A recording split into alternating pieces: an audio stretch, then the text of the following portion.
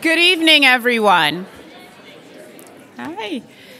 I'm Mary Hinton. I'm the president of the College of St. Benedict, and it is my pleasure to welcome you to the annual College of St. Benedict Koch Chair Lecture entitled Compassion Matters.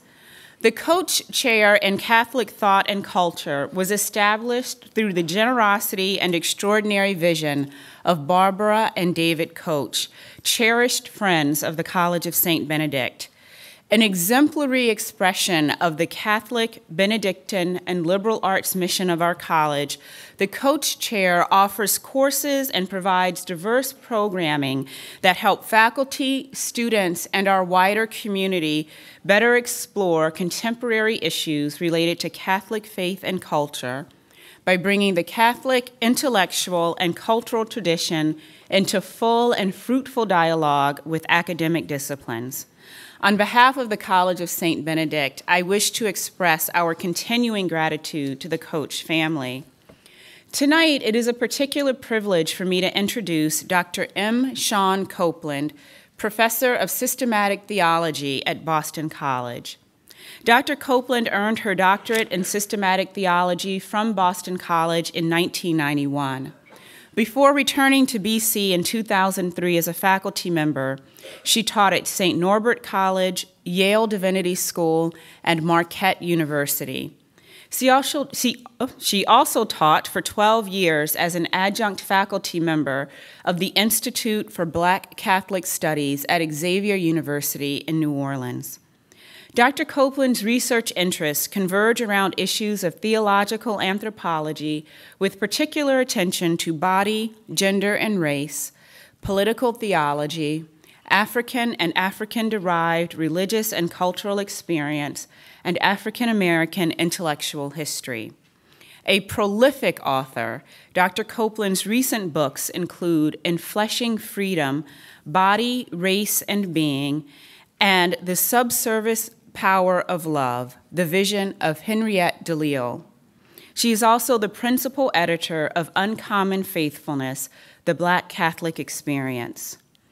Dr. Copeland is a former convener of the Black Catholic Theological Symposium and a past president of the Catholic Theological Society of America. She is a recipient of several awards, including the Eve Conger Award for Excellence in Theology from Barry University, the Distinguished Scholar Award from the Black Religious Scholars Group of the American Academy of Religion, and the Sojourner Truth Award for her advocacy by the Black Women's Community Development Foundation. For those of you who've had an opportunity to read Enfleshing Freedom, you'll know that Dr. Copeland concludes the book by writing, and I'm quoting now, "In our presence, the Son of Man gathers up the remnants of our memories, the broken fragments of our histories, and judges, blesses, and transforms them. His Eucharistic banquet reorders us, remembers us, restores us, and makes us one." It is that call to hope, compassion, and unity that ignites our Benedictine spirit at St. Ben's. Please join me in welcoming Dr. Shawn Copeland to our campus.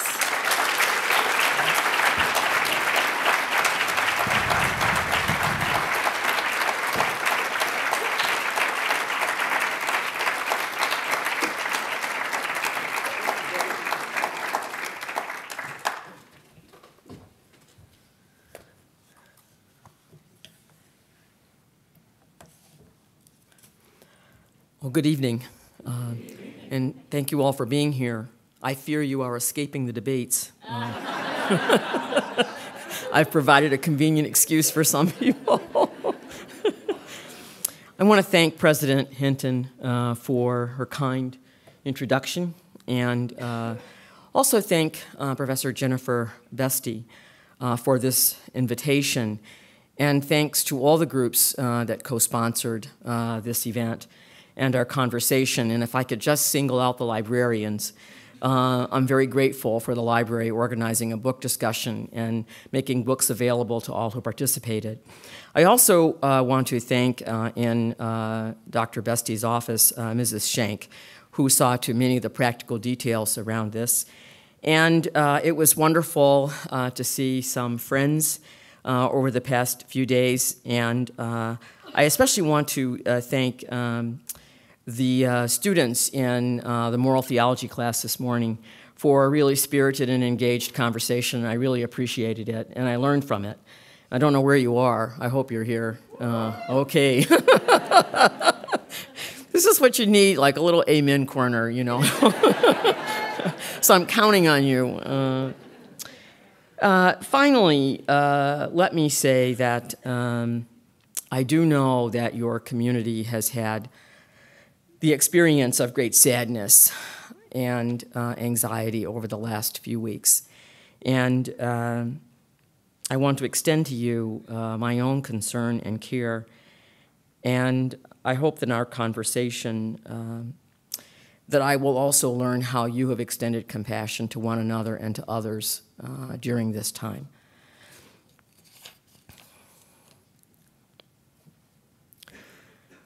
To say that something matters is to say that something has significance or importance in and of itself or for its effect.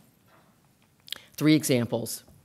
First, to say that breakfast matters is to say that this particular meal is important because of its effect. So nutritionists, dining hall chefs, and parents all insist that breakfast is the most important meal of the day. Certainly because after hours of sleep or all-night essay writing or partying, the body craves and requires nourishment. Second, to say that Earth matters is to say that planetary conditions for the survival and stability of ecosystem biodiversity are important. Scientists and environmental advocates are teaching us that acid rain, depletion of the ozone layer, topsoil erosion, deforestation, and human carelessness present serious challenges to that survival and stability, indeed of all planetary life. Third example, to say that human life matters is to say that human life is significant. In each instance, compassion makes a claim. The first example is somewhat trivial, although not entirely so. To say that breakfast matters is to say something about what, for many of us, is an ordinary occurrence, something to be taken for granted, although there are some others for whom this is not the case. The second example raises social and ethical questions.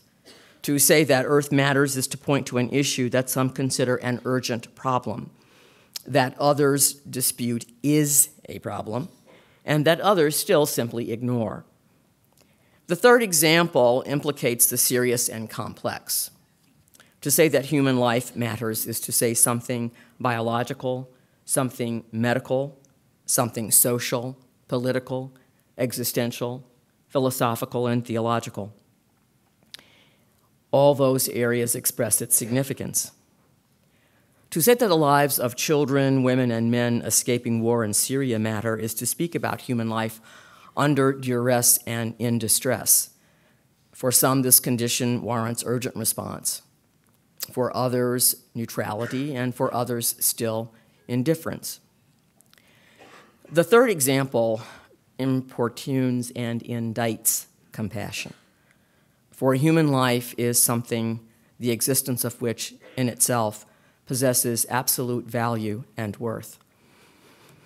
If I might quote the philosopher Immanuel Kant, the human being exists as an end in itself, not merely as a means to be used by this or that will at its direction.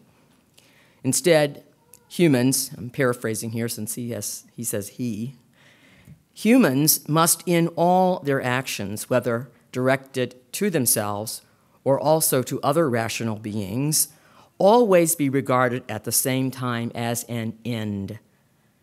Human beings then are valued as inviolable ends. Human lives matter, and the cry and claim of a human life on our compassion ought to be considered absolute. This evening, I should like to reflect with you on compassion and how it matters. And some of the questions I shall attempt to answer are these. What is compassion? What does it demand? of whom and to whom, why ought compassion matter, and to whom and does it matter and why? What does our Catholic intellectual tradition have to say about compassion? Notions of transformation, relationality, and solidarity offer some clues in probing these questions. And I want to do this in 3 parts. I assume that there are some people here who are writing a short paper from this lecture. So there are 3 parts. The first part deals with a kind of etymology of compassion and poses some descriptions. The second part probes the structure of compassion, taking into account affective, cognitive, and moral transformation in solidarious response to compassion's demands. And the third offers some responses regarding active, engaged, compassionate solidarity for human and humane living in a world in which dehumanizing suffering has become nearly taken for granted. So first, considering compassion. The English word compassion derives from the Latin compassio, from compati, meaning to sympathize, and the Latin com plus pati, meaning to bear or to suffer. So quite literally, compassion means to suffer with. Synonyms for compassion include commiseration, feeling, sympathy. Antonyms or opposite denotations include heartlessness, callousness, and perhaps most chilling of all, indifference. Compassion denotes sympathetic consciousness of others and entails informed, critical awareness and understanding of their situation. Compassion is a mode of relationship and a power that is critically conscious of and challenged by the suffering of others, and that acts with them to resist that suffering, to liberate and to heal the human spirit, and to repair breakdowns in the orders in which we live, particularly the interpersonal orders. Thus, compassion contains not only an emotional dimension, but a cognitive and moral one as well. Compassion goes beyond pity with its recent nuances of condescension and superiority toward the sufferer. Theologian Wendy Farley writes, compassion is an enduring disposition that functions to integrate elements of world engagement. It should not be isolated into a single faculty such as emotion or responsibility, nor should it be understood as an accidental response to a particular event of suffering. So what I'm trying to do by thinking about this really is to come up with something that's more systematic. Compassion then requires, as I understand it, the whole self, as in acting, feeling, understanding, interpreting, valuing, embodied, other-directed being, committed to become the servant of compassion's care for the world. It focuses on service and accompaniment, not on dropping in to fix a situation or a person, not on short-term, but long-term responses. Compassion then springs from deeply felt emotional responses to another's undeserved misfortune or suffering, and a willingness to be transformed by that suffering and what it discloses about the self, relationships, and the world. Compassion is realized or made visible in knowledge of the seriousness of the suffering and in commitment to struggle alongside and on behalf of those suffering or oppressed to change the situation. Thus, it calls for courage, strength, and the deployment of non-coercive power. This is the second part, the structure of compassion. So I want to try to lay out what I think are some of the elements of compassion. Compassion originates from a deeply felt response to an awareness of the suffering or oppression of another, or to an awareness of structural injustice. So we know these expressions. One is moved to tears or moved to respond. We're moved by the plight of hurricane victims or refugees swimming for their lives or homeless children sitting in a park.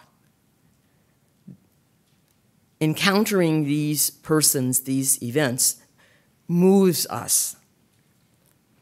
This affective awareness uncovers painful realities and perceives the corresponding need to transform one's deepest life of feeling, to reorient oneself through discernment, to choose what one will love and what one will reject. Without such radical reorientation of our passionate desires, we would continue to be obsessed with our own self-interests and needs rather than the interests and needs of others. This reorientation, then, must be thoroughly personalized in the decision of commitment to love. And such commitment is powerful when it crystallizes the other-centered reorientation of feeling. Still, loving commitment is directed towards service, where the criterion of passion commitment to others lies in action. Affective transformation, then, tills the soil of the heart for compassion's work of care. Still, the effectiveness of that work also requires knowledge. So, I want to look then at knowledge. As effective, compassion involves a tripartite cognitive element. So the first is the cognitive, so it's 3 parts. The 3 parts are perception, understanding, and identification. The first element involves the perception that the situation is serious rather than trivial. In other words, that to which compassion responds, what is at stake, matters. It's important, significant. Or as Aristotle says in his Rhetoric, what matters, it has size. The occasion or events that Aristotle cites as worthy of compassion focus on death, bodily assault or ill treatment, sickness, lack of food, lack of friends, separation from friends, physical weakness, immobility, absence of good prospects. Candace Clark, in a study of contemporary American attitudes towards suffering or misfortune, the study is entitled Misery and Company. She writes, suffering or misfortune or, quote, plights caused by bad luck or victimization by forces beyond a person's control. The list of misfortunes that we Americans consider serious include war trauma, sexual abuse, physical abuse, crime victimization, disaster victimization, for example, earthquakes or hurricanes, homelessness, divorce or loss of partner, discrimination, for example, in jobs or housing, political victimization, for example, liberties abridged by a tyrannical government, and social ostracism. So she does this by interviewing people to find out what ordinary people think is really something which really demands our compassion. These are some of them. Now, certainly cultures and societies differ one from another in naming and assessing just what a serious plight might be. And she stresses the fact that Americans, us, we tend to identify more relatively mild predicaments in our lists of plights. And she also challenges us that we are not very tolerant of ambiguity, that we tend to place events either in the realm of inevitability, chance, fate, and luck, or in the realm of intentionality, responsibility, and blame. The second cognitive element, so This first is perception. It has to be serious. The second is understanding. You have to understand the situation of suffering or of structural injustice. Now, this may seem a very simple, even obvious element, but it is not. And it isn't because understanding itself is problematic. So we talk a little bit about what in philosophy is called cognitional theory, epistemology. When we speak to one another about our intellectual work, about how we think, you're working on a paper, you're doing research, you're trying to figure something out, how can I hammer out my thesis? And you say, wow, look what I got. See what I mean? We use these ocular metaphors rooted in the myth that knowing is looking. Take a look. Let's take a look, you say. So we're in class today, and so let's look at the passage. Help me find it. That's important. But the meaning isn't just there. The meaning is in here. This is the point. The meaning is in here. So the persistence of this idea that knowing is looking and that objectivity is seeing what there is to be seen. This is difficult for us. This myth, as I say again, makes it difficult, if not nearly impossible, to figure out what's just sense experience and what is a world mediated by meaning. So cognitive transformation really overcomes this myth, and this overcoming is rooted in understanding what knowing is and knowing is not. This might feel a little bit dry, but it's important. Knowing is not taking a look, not even a long look. And objectivity is not seeing what is already out there now to be seen. We are all aware of the existence of realities we cannot see. For example, friendship or happiness. We cannot see friendship, but we can see our friends and enjoy time with them. And the relation that develops between us is the friendship. We cannot see happiness, but we can join in activities that bring us joy, delight. We don't see delight, we don't see joy, but the relation of being involved in something brings something else about. To understand properly, we would agree that we give real attention to experience. We talked a little bit about this today as well. And by experience, I certainly mean sense experience. Sight, sound, smell, touch, taste. That's where it all starts. But there's also psychological experience, biological experience, cultural experience, and social experience. We test all those experiences by questions. Rather than simply assume, this is my little example for the day, rather than simply assume that the twisted shape on the patio in my garden is a decaying field mouse, I want to question what I see. What is it? What I see, well, it looks like the carcass of a field mouse. So I keep moving on to my back door and dinner. But in fact, I do not know that it is a field mouse. I'm assuming by a glance, a look at its shape, that that is what it is. I've decided on the basis of an assumption, not on the basis of knowing. If I had questioned my initial answer, I would have had to have asked, is it really a field mouse? And to answer that question, I would have to come closer. And had I done that, I would have learned that the form was, in fact, not the carcass of a field mouse, but a twisted, sunburned, water-soaked leaf from the catalpa tree. To verify this, I would need to ask, what are the conditions of a leaf? Okay, so it looks like the leaf, but what are the conditions of being a leaf? And does that form meet those conditions? I would have determined that the form has the properties or characteristics of a leaf and not a field mouse. That little stem sticking up was not a tail.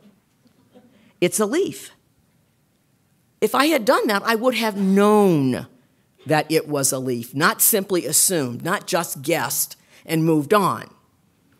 This works in our daily life, in our relations with one another. We see and we make assumptions. Well, this is a halt on this. It's a break with it. To think and to question again. The first question, what is it, is a question for intelligence. The second question, is it really so, is a question for reflection. And the third question is a question for verification. Is the evidence sufficient? Having relied on empirical investigation rather than guessing, reflecting on the properties of the object and having verified those, I can now choose intelligently how to respond from among several options, and then decide and finally act appropriately, knowing then is the conjunction of experience, understanding, judging, and deciding. It's not just experiencing and judging. Understanding is pretty important in this process. The third cognitive element of compassion, I want to argue, is a recognition that the flourishing and well-being of those suffering or oppressed is related to my own flourishing and well-being. This is even more complex than trying to think about epistemology and understanding. In order for compassion to be present, I must recognize the suffering of another as significant in my own life's being. This recognition makes me vulnerable in the person of the other and functions as an indispensable epistemological requirement for compassion. So we have these three: perception, understanding, recognition. To effectively carry out compassion's care, the affective and the cognitive must be tied to moral transformation and to action in solidarity.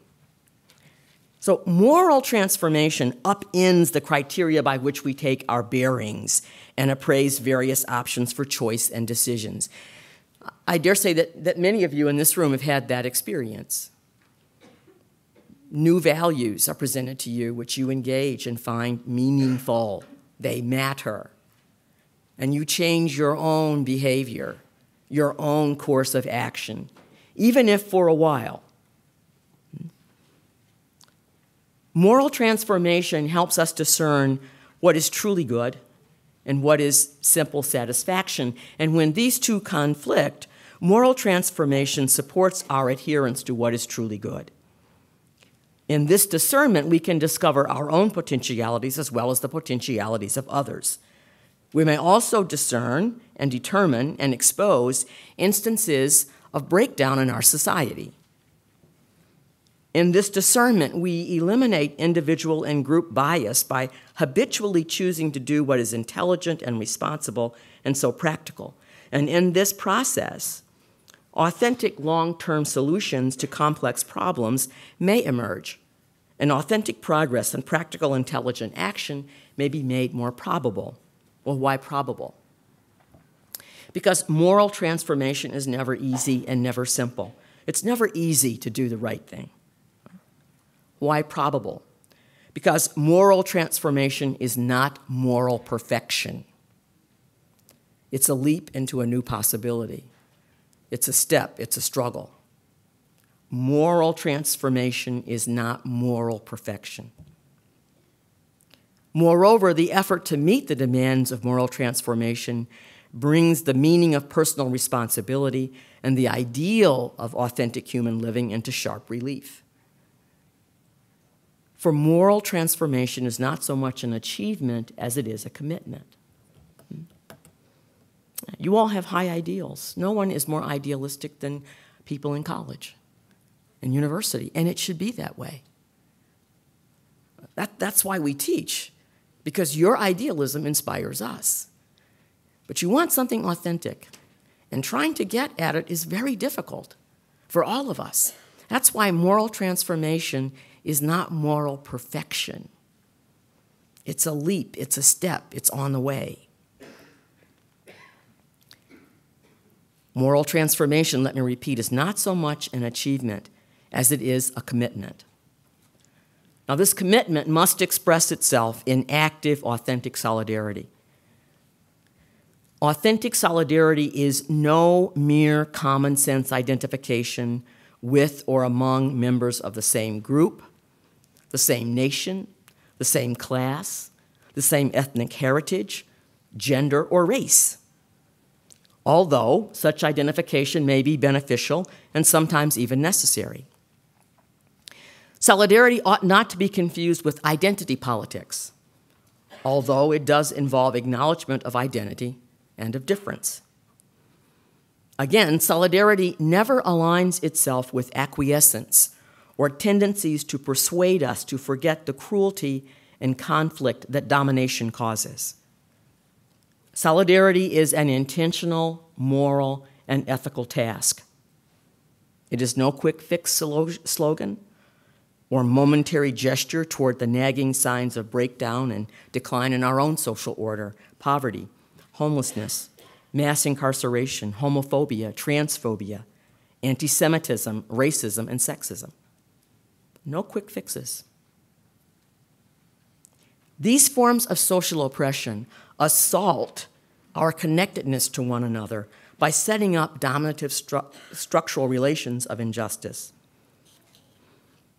Inasmuch as solidarity involves an attitude or disposition, it entails acknowledgement and acceptance of the humanity of the other as humanity, along with regard for the other in her and his own otherness. As a theological category for Christian social action or social praxis or living out social justice, solidarity expresses concretely the compassionate incarnation of Christian love.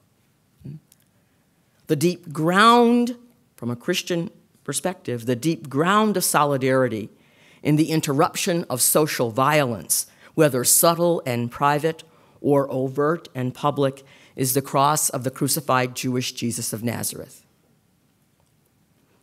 As the objective of a practical theology, authentic solidarity implies personal and interpersonal awareness, understanding, intentionality, and action. Solidarity, then, is the firm and persevering determination to commit oneself to the common good. In other words, to commit oneself to the good of all and of each human person, because we are all really responsible for and to one another for all. Solidarity, then, is rooted in the interconnectedness of our being human, in our common creatureliness. Humanity is no mere collection of individuals or aggregate of autonomous, isolated monads. We are one intelligible reality, multiple, diverse, varied, concrete, and one. Whatever our creedal confessions, cultural heritages, historical backgrounds, political affiliations, social classes, races, sexual orientations, or gender, we human beings all are intrinsically, metaphysically, ineluctably connected. I want to get to the third part now. Compassionate solidarity in the concrete, because we're all one. Compassion matters. As I've sketched it out, compassion includes the following dimensions: affective openness to suffering or oppressed others. Secondly, the capacity to recognize the gravity of the injustice persons suffer, to understand that injustice, and to perceive our connectedness and interrelatedness to these others. The willingness to interpret contexts of injustice from the perspective of those who suffer. An active commitment to create new relationships aimed to transform ourselves and our social reality. It is really not too much to say that the state of human relations in our nation has reached a decidedly low point. and as such, that state importunes and indicts compassionate solidarity. Even if controversial, it's appropriate, I think, to return to the third example with which I began. Human life matters. Human lives matter. Certainly, and without hesitation or equivocation, I want to affirm that all life matters. All human lives matter. And they matter in their particularity. Brown lives matter. White lives matter. Red lives matter. Yellow lives matter. And yes, black lives matter. The whole of Catholic theological, philosophical, and social thought teaches us that life matters. To honor life, we must scrutinize the reality in which we do live. To honor life, we must critically understand and grapple with the social realities in which we do live. And to honor life, we must act for justice and promote human flourishing. Our Catholic tradition emphasizes and engages humanity's essential humanness. Our tradition offers us a theology of the person that acknowledges and witnesses to the irreducible imprint of the divine image in each human creature, to the oneness of human creatures, even as it honors the richness of our diversity as a fundamental feature of our unity, and situates human creatures within the fractile and beautiful order of creation. Further, our tradition reminds us that our resistance to injustice and oppression of others is rooted not in an arrogant drive to triumph over evil, but in love of other persons. In a public conversation nearly a year ago at Boston College, the Peruvian liberation theologian Gustavo Gutierrez remarked that the poor, quote, are those who have no right to have rights. The poor are those who have no right to have rights. I think his observation opens up for us an understanding so that the notion of the preferential option for the poor as a significant evangelical and theological category encompasses all those children, women, and men whom society marginalizes, renders powerless, culturally suppresses, and permits to endure unprovoked, unchecked violence. Now, given the context in which this presentation is being offered, I suspect it ought to conclude with some recommendations, but I have just one. And not surprisingly, it turns on education. In order to foster compassion, we, youth, adults, children, college students, graduate students, all of us, parents, uncles, aunts, everybody, all of us, we need to educate our imaginations. There's a connection, I think, between imagination and acts of oppression. Unless we properly educate our imaginations and discipline our hearts, we are ever more vulnerable to the cruel biases and stereotypical assumptions that lead us to reject and to oppress one another, to deface the image of God in one another, to destroy the common good. How do we do that? I think through stories and dramas, novels and well-chosen films, we can learn to decode the suffering and the pain of others, and this decoding should lead us into the lives of others who are near and who are far. When I got on the plane to come here, I thought Minnesota, and I thought, wow, Louise Erdrich. I thought of all those wonderful novels of the saga of people just trying to live. I thought of the wonderful novel, Giants in the Earth, all about the prairie, what people endured to be here,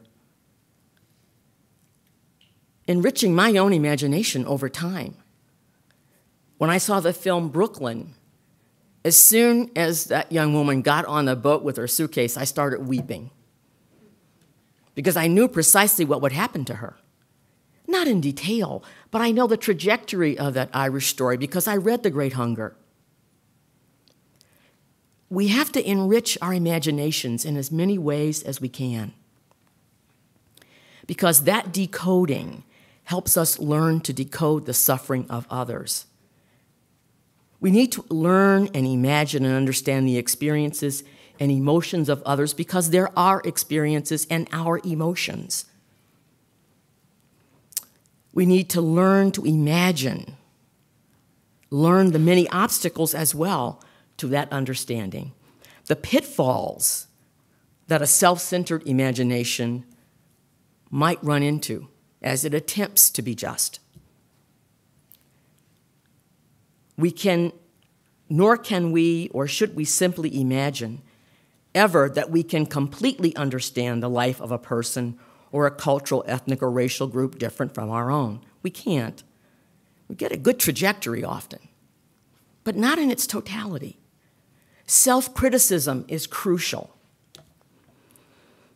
So we must confront and continually criticize our own fear, our own greed, the demand for power that makes interactions between groups and nations and races and people, men and women. Confront the demand for power that makes these interactions so likely to produce misunderstanding and worse. Let me suggest that there is a kind of opposition between what I would call an educated imagination and a self-centered or biased one. Where a self-centered imagination is inattentive, incurious, and self-absorbed, the educated imagination is attentive, perceptive, and expansive. Where the self-centered imagination is rigid, exclusionary, and narrow, the educated imagination is supple, inclusive, and open, reaches outward. Where the self-centered imagination is furtive and resentful and spiteful, the educated imagination is free and generous and unstinting and moral. Where the self-centered imagination is accusatory and irresponsible, the educated imagination is committed and responsible. Where the self-centered imagination thrives on fear and despair, the educated imagination flourishes with trust and hope.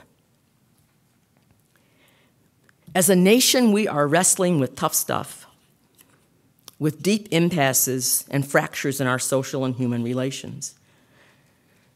Compassionate solidarity in this context means vigorous and persistent defense of the absolute character and value of human life, even human life made concrete in Black bodies and Black lives. We must resist the temptation to reduce any human person or any group of persons to statistics or problems, to stereotypes or labels. And we must honor all women and men as instances of the intelligible as intelligent in the world, instances of incarnate moral and ethical choice in a world under the influence of sin, yet standing in relation to a field of grace. Catholic social thought teaches us to value solidarity as an achievement of community, a community of mutually affirming, autonomous selves, a project antithetical to the monological premises of the dominating status quo. We have to shoulder responsibility together. And this shouldering of responsibility obliges us in the here and now to stand between those who are suffering on the one hand and the powers of oppression in a society on the other, and to do all we can to stop their marginalization, their exploitation, their abuse, and murder. We do this in memory of the crucified Jewish Jesus. We accept this obligation in his name, even if we must endure rejection or loss. Christian identity repudiates any form of masochism, any assent to suffering for its own sake. We may suffer, but not for its own sake. Solidarity affirms life, even in the face of sin and death. This shouldering of responsibility works actively for justice in the concrete and admits of particular tasks for each of us by virtue of our differing social locations, our skills, our training, our talents. It always requires us to be on guard against any form of self-deceit as well, but self-deceit or self-delusion. Any attempt to deny freedom and obligation or to act as though the world were devoid of the poor, the homeless, the immigrant, the despised, and excluded.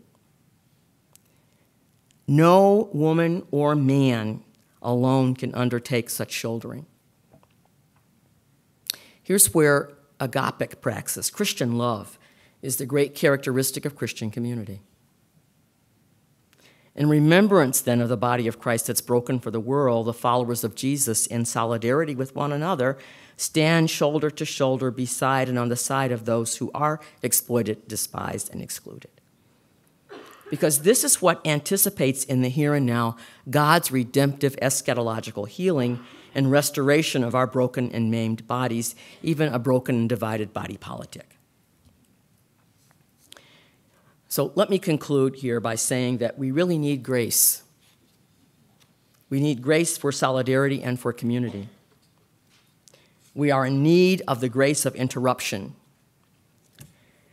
to change our course, to accept fully the challenge of compassionate solidarity in the concrete. We are in need of the grace of liberation to free us from the gravity that impedes the human spirit and that anesthetizes our deepest desires for a more fruitful, more creative living and loving. We are in need of the grace of risk. This grace opens us to the promptings of the Spirit to respond to the word that calls, to speak and to listen to one another. This grace edges us, pushes, nudges us to dis-ease and discomfort with whatever might obscure the sight of the glory of God on the face of another human being. This, I think, is our Christian mission. This is what our tradition urges us to do.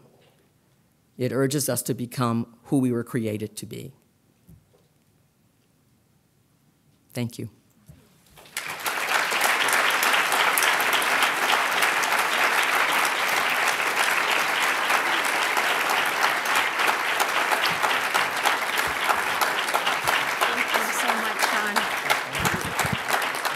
Thank you, Shawn, for such a thought-provoking, powerful presentation. I can't think of a topic that's more timely right now. We have time for about 10 to 15 minutes of questions. And for the students in the audience, Dr. Copeland is having a luncheon with students tomorrow. And I could squeeze in 4 more students. So if you find me after the lecture, the first 4, free lunch. And you can bring, it's for you. So you can bring any question, topic that comes to you and have a great time. So, all right, 10 to 15 minutes.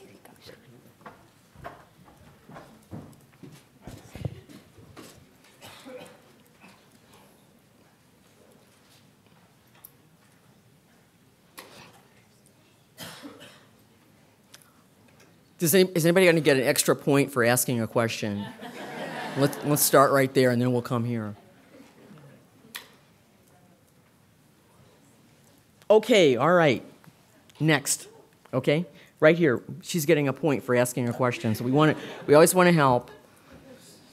Hi, my name is Fatu, and my question is, you mentioned earlier that in Christian theology that there's emphasis on how all lives matter.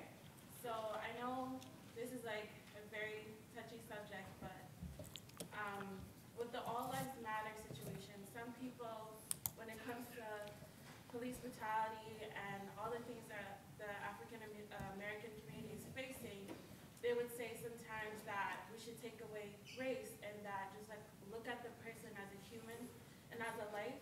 So I just want to know, what is your opinion on that? Because the truth is that it's true that when a person gets killed by police, they should be seen as a human. But for African Americans, they've just been oppressed for so long, and I feel like it's more of a time that, yes, it's about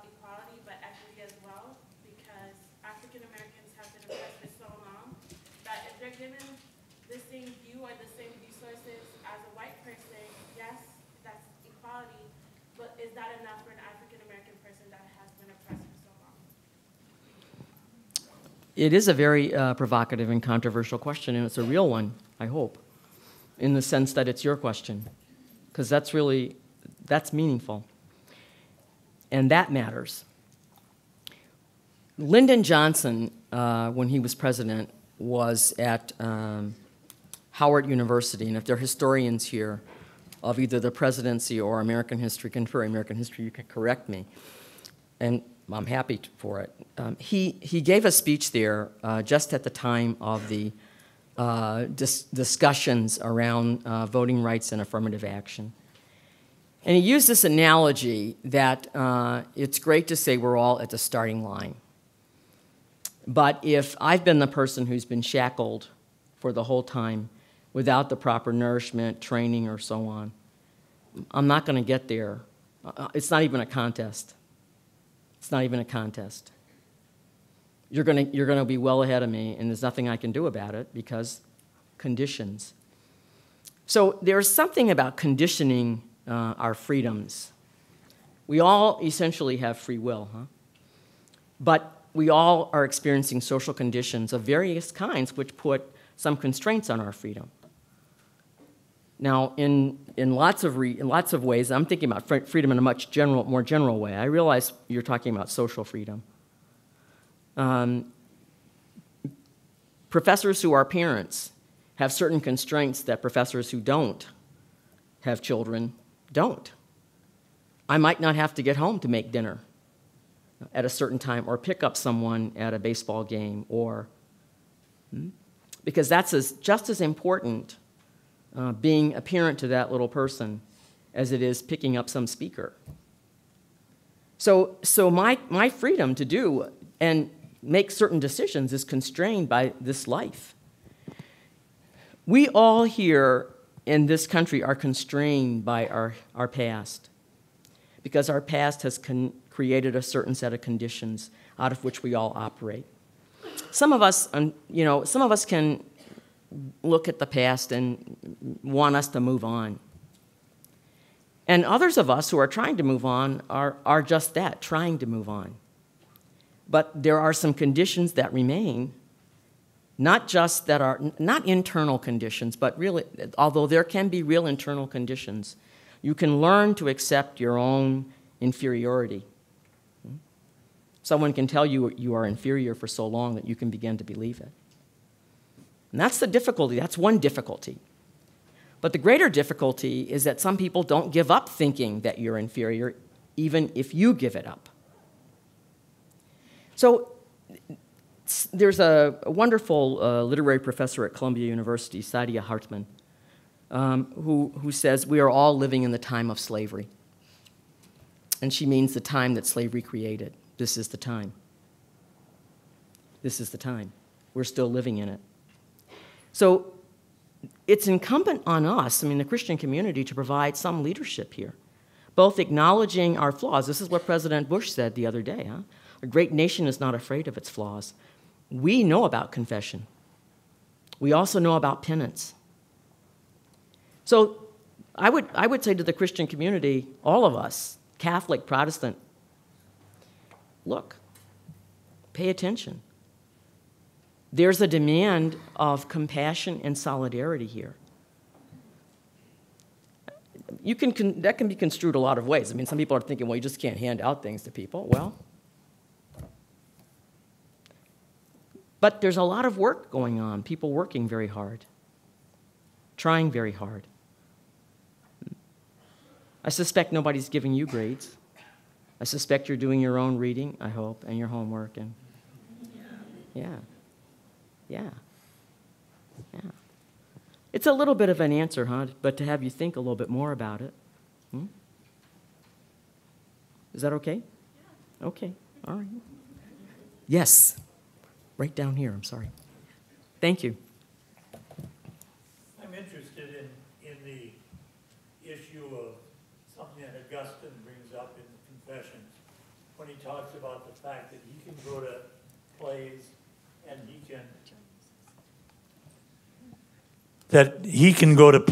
and sit there and weep when Aeneas and Dido are separated. And he says, I can't bring that out into the rest of my life. And so my question is, though I agree with you very much on the training of the imagination, is that there's still that big leap at the end.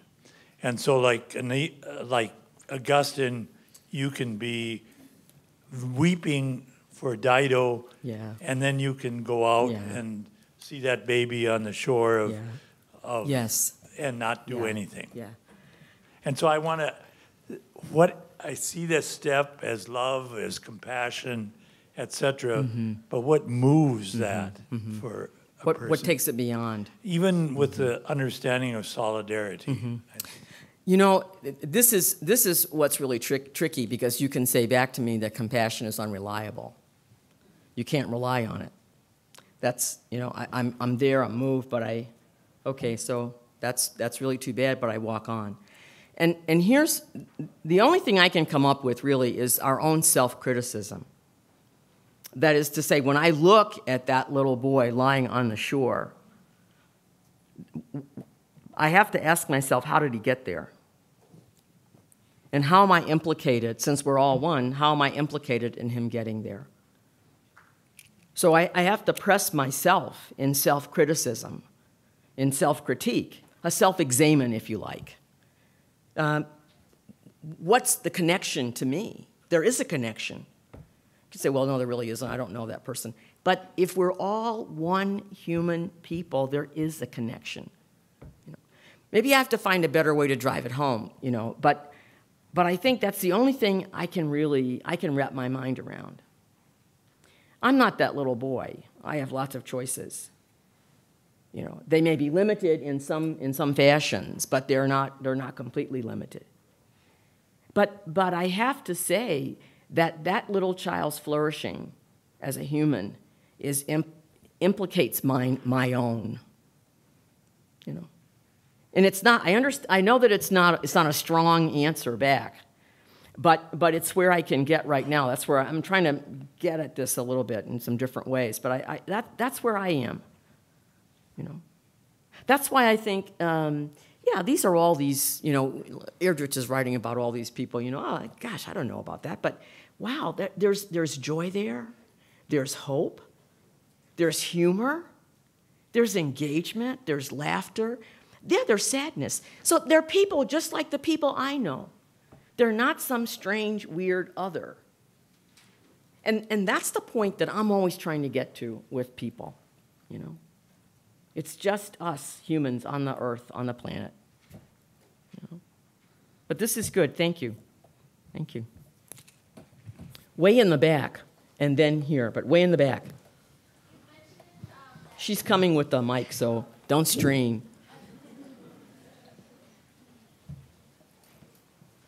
Hi, thank you for coming. You mentioned that we have to educate our imaginations. How do we, let's say, limit something that is supposedly supposed to be limitless? Imagination is limitless. Is that what you intend? Imagination is sort of limitless? Yeah. Well, we do. I mean, in fact, we do. We narrow our imaginations by thinking that my world is the only world. And in some ways, you know, all of us, our culture, our family teaches us that. I mean, we're very, you know, we're very like this. We're in our little boxes. And the thing is to kind of break out of the box. And that's why, you know, you don't have to be Irish to feel for that woman getting on that boat. Here's a person, you know, okay, it's a fictional construction, but here's a person who's giving up all that she loves to try something really new, not knowing how it's going to turn out. Well, that's what happens to you when you go to college for the first time. You're getting in that car with your parents, you're driving off, you know, and you're being really bold, like, well, this is nothing. It's everything. It's everything, you know? Your friends back home, you're not going to see them for a long time. Your best friend is going to another school, you know? You're breaking up with that girl you were dating, you know? Because, gosh, you're over here at St. John's and she went to Notre Dame. Okay. If she'd gone to BC, you'd be happy, you know. But the thing is that we all can get that emotion. It's not limited to one little set of people. So you start to figure out, when we do Pulse at Boston College, which is our service learning program that I used to teach in the Corps, and I love that program, you know, but the students start out at the beginning, all these kids are so different, you know. They're going to Roxbury, they're going to the inner city, you know, like Boston is an inner city, you know, it's like, please. But okay, they're going, because I finally learned that you all never get on a bus, you all get driven around by your parents, you know. And so finally, getting on a bus is a big deal. Getting on the T is a big deal. So I'm getting sympathetic. And then you come back and you say, well, they're so different. And I say, well, what does that mean? Well, they're different. What it means is that they're black, you know. And then it's like, well, they're different. And then by the third week, they're just like all those other kids that I deal with in the summer, at summer camp. It's just because the imagination is being broken open. Because somebody's told you that those people are really different. They're not like us. And everybody says it. You know, those white people are not like us. Those black people are not like us. Those people, they're not like, but it's your connection. It's your connection. It's your connection. And that's the risk. It's a risk to make a connection because you can be rebuffed, you can be rejected. But it doesn't mean that you're freed from making the connection. You're not free from it. Not if you're, I would say if you're a Christian, but I would go farther and say if you're really a universal human being, you're not free to the connection. You know, because we're not gonna save the earth because we're Christian. You know, we're trying to save the planet because we care about life. And so we can care about human life. You know? Is that useful? Okay. Notre Dame. Okay, all right. I'm very bad. I'm sorry, but not really. They used to steal our students. That's what it was, you know. It's like, anyway. You spoke quite a bit about suffering, and I want to paraphrase. You said that the Christian understanding of suffering is not suffering for suffering's sake. Yeah. But isn't it part of the Christian tradition, too, to have a certain amount of acceptance of suffering and to almost glorify suffering as well? Well, that's the downside of our tradition, isn't it? You know. And how does that impact our solidarity? Yeah, it does, because I can get really, I can start to glory in it, and I'm suffering more for you than you could possibly ever know. And because of my suffering, you're going to be saved. Huh? I mean, there's a certain arrogance to that, huh? But there's also the fact that we can't escape suffering. You just can't escape it. We get it no matter what you do, in whatever way it might come to you. Jesus doesn't choose to suffer, you know. He's not running up there going, crucify me, you know. But he is committed to keep doing what he set out to do, what he was sent to do. And he doesn't stop doing it, even if you know the risk. So you can think of figures. I mean, you know, we're here we are, you know. I mean, this Martin Luther King Jr., we all think, oh, great, he was so great, you know. Well, he's struggling too. You know, he's sitting there thinking, you know, wow, I don't know if I can do this, you know. The 25-year-old pastor drafted into being the leader of a movement because he was the new guy in town. He didn't know where the bodies were buried, huh? All the other people knew all the stuff that was there, but so they pull him in, huh? And there he is, sitting there praying with his little coffee cup and saying, you know, I don't know. I don't think I can do this, God. And he tells us he heard a voice say, Martin Luther King Jr., stand up for justice. So he's running the risk. He doesn't stop. He's not perfect, but he doesn't stop. He keeps on persevering with his mission. You know? Malcolm X, you know, starts off life really well in Flint, Michigan. His father is killed by the Ku Klux Klan. And here he is in school. People are starting to turn, you know, oh, wait a minute, you know, what are you going to be? He says, I want to be a lawyer. Oh, That's no room for you to be a lawyer. You should try to be a shoeshine boy.